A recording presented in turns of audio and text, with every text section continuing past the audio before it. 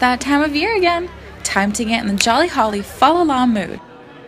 Gingerbread houses, Santa, and family friend time. Christmas in the Park is located on Market Street, downtown San Jose. Local resident Raymond Ranteria tells us what his favorite part of Christmas in the Park is. My favorite part about Christmas in the Park is basically the family culture and all the people you get to see.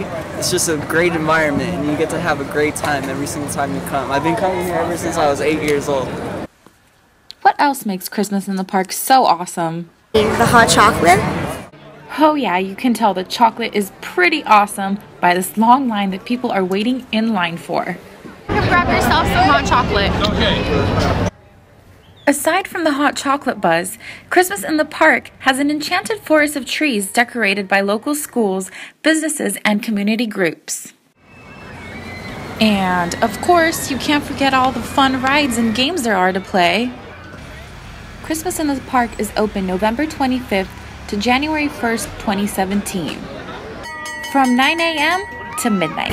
So if you're looking for a fun time, come on down or up to Christmas in the Park in San Jose. Rosie Stoyanova, State of Events.